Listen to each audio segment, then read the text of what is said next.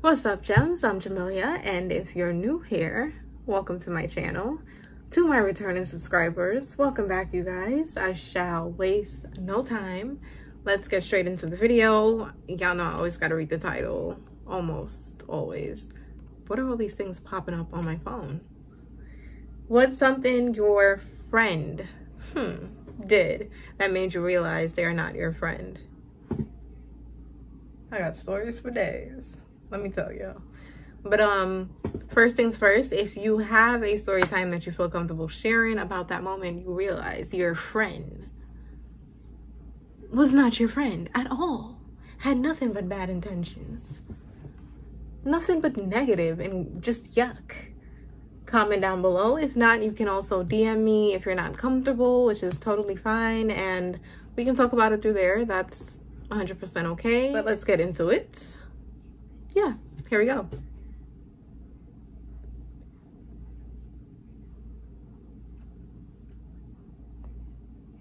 What's something your friend did to you that made you realize they are no longer your friend? So in high school, I had a boyfriend, and this friend of mine was a very pretty girl, super attractive, but she was also one of those girls that really liked male attention. Just because I introduce you to my boyfriend does not mean y'all become besties. I am not okay with that. That's just me setting a boundary. I'm not somebody who's just jealous if my friend says hi to my boyfriend, talks to him, or hugs him, but that's a little weird for you to want to be that close to my man. But one day she decided to text my boyfriend on her own time. I didn't know about it, and he didn't say anything to me, so that's why he trashed. And she said, "Can you go off campus today and buy me some Starbucks, blah, blah, blah, blah." Ladies, he didn't even do that for me, and I was his girlfriend. I told her how bothered I was about that, and I even cried and sobbed in front of her, ugly face and everything. And all she said to me was, "Well, what do you want me to do about that?" I said, "I can't stop you from talking to my boyfriend, but as my friend, I expect you to make the right decision." She kept it up, so I cut her off, and she wonders why I won't speak to her. What's something your friend did to you that made you realize they are no longer your friend? I'll go first. So basically, it was this girl, right? You see me, you seen her, like we was real kiki. And long story short, I've been peeping the game like she was playing me, but I said, you know, she got one more time. So one day we was playing Uno with these boys, and she liked one of them or whatever, and she had the nerve, the audacity. So I had red hair at the time, but it was my junior year. I wanted to try something different, so I got like a blonde weave. But like my nigga naps in the kitchen and all that in the back was like showing my red hair, but it was like 3 weeks, so it was like, of course. Long story short, she turned around and was like, touched my back of my hair and was like, "Ew, whoever did your hair need to like lose their license. Like, why is your red hair sticking out?" The audacity in front of these boys, like, you like them, okay, but what that gotta do with me? You trying to make yourself look cute? She was cut off. What's something your friend did to you that made you realize they are no longer your friend? Okay, so I saw this. I don't like folks like that. Don't try to embarrass me because you like a little boy, a man, whatever. Don't try to play with me. Don't be disgusting in front of company, okay? Don't act brand new. The fuck? Don't do that.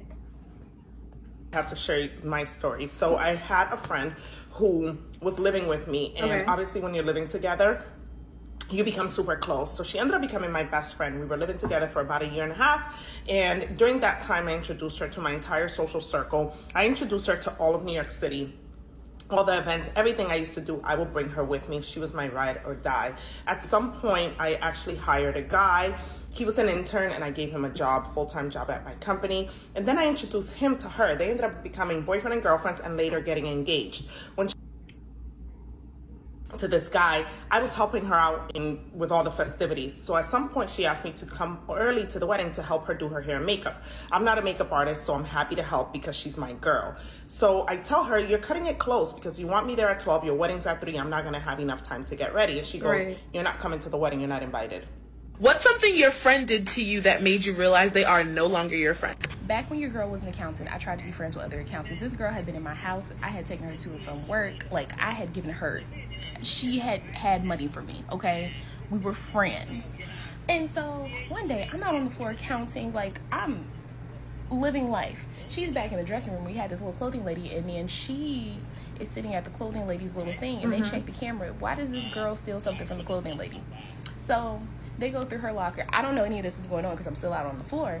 And they don't know I don't know this is going on. They check her locker. They didn't find the thing. So they called me to the back because she told them that she gave it to me. I had been doing my job. I was doing my job. So I was like, no smoke. Like, I'm going to open my locker. Bloop, bloop, bloop. And she goes to, like, she's still at the manager, like, crying, telling a bold-faced lie, like, crying, saying that I took this. And I'm like... So at the end of the day, they, like, ran the cameras all the way back, and they found that she stuck it in, like, a completely different locker that she was not using that night. And they found the dress. She got fired. Management apologized to me because, like, I didn't bother anybody. Like, I still don't. And, yeah. And we're no longer friends. So you tried to blame her for your sticky icky fingers, bitch. The nerve of you. Like, you know damn well she didn't take that dress. Yo, keep your icky fingers to yourself. You wouldn't have no problems if you just keep your fingers to yourself. I was like 20 at the time. So. Oh, you're not 20 now? What's something your friend did to you that made you realize they are no longer your friend? Story time. So when I was 19, I had this boyfriend. We dated for like 2 years, I think. So like towards the end, he treated me like utter shit, like horrible. It was like very abusive, to say the least. And my friend witnessed this all because she would be with me if we had like parties and whatnot. And so I finally like get the courage to break up with him after he poured beer on my head at a bar. After I explicitly said, if you pour beer on me at this bar, I'm literally done with you. It was so dramatic. Oh my God, so dramatic. And so then like a week later, she starts hanging out with him and like all of his friends, like my group of friends that I'm literally mourning the loss of. Literally all my friends from high school. And then one day she comes over, maybe it's like a month after.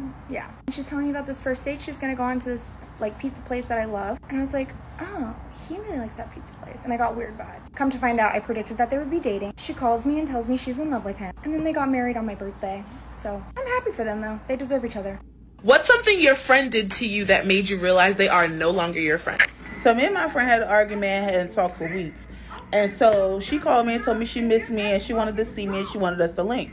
And she wanted me to meet her new boyfriend. So I'm like, cool, y'all come scoop me, we'll chill. Or whatever like that. We always argue, but it never lasted for long. And so when they came to get me, I realized that the car was different, but they said it was a rental. When I got in the car, it was a little boy in the back. Because I hadn't met her boyfriend, she had told me that the little boy in the back was his son. I'm like, okay, he's cute. Whatever. We get in the car, we have a good time. We ended up getting into a high-speed chase with the police and a helicopter.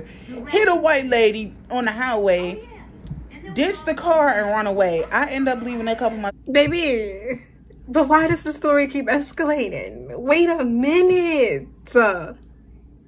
Y'all went from high-speed chase to hitting an old lady to helicopters. Let's not forget the helicopters. Okay. You hit the little old lady. Okay. How did we get there? And baby, it's definitely not your fault. I just want to know how they got there. You know? How'd we get there, my love? What's going on? What's happening? To go to DC.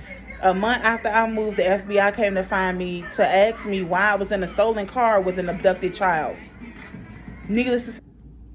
And that's how we got there. An abducted car with an abducted child.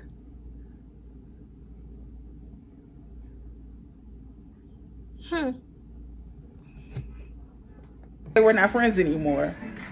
What's something your friend did to you that made you realize they are no longer your friend? She slept with my boyfriend at the time in my house. Not on my bed. No. In front of me. No. While I cried. No? On my birthday. What's something your friend did to you that made you realize they are no longer your friend? This was not the moment, but it was definitely the beginning. When I got into the university that I was really hoping to get into, they didn't show any kind of excitement or happiness or pride for me at all. They actually stayed very kind of petty and condescending until they got their letter. Like, until they got their letter, all I heard was how my faculty's so easy and useless and everyone gets in and you can be the dumbest person. You don't even have to try to get in. It's just that easy. But that their faculty was actually important and hard, and they actually took their admissions seriously, and that's why their acceptance was taking so long. For months, until they got their letter, they were just really fucking mean about it. And then when I went to Greece for the summer, and my friends there saw that I got into the school I really wanted to get into, they were so fucking happy for because me. they were your That friends. was the first time that I allowed myself to be proud and happy of something that I had accomplished, because that other person kept tearing me down. So that was huge. What's something your friend did to you that made you realize they are no longer your friend? My best friend of 10 years at the time, my God. Don't let anyone ever tell you that you can't get fear of abandonment from platonic friendships. After 2.5 years of living together, she sits me down and tells me crying that she has lupus and that she has to go to Colombia to go get treatment because treatment is too expensive here in the States. Okay. So she moves out. I send her a WhatsApp message after she leaves. It doesn't go through. Go on her Instagram, not really seeing the profile. Facebook profile deleted. Because I know that people handle news of disease in different ways, I started to get really worried. So I commented with a mutual friend that we had, and he said, no, her social media, her Instagram is right here. What do you mean? Turns out she never had lupus, never went to Colombia, and blocked me on absolutely everything, including Venmo, because that bitch still owes me money. So if you're seeing this, es una malagradecida. What's something your friend did to you? We're gonna end it right there. If you know what she said down below, would you like to translate that down in the comment section?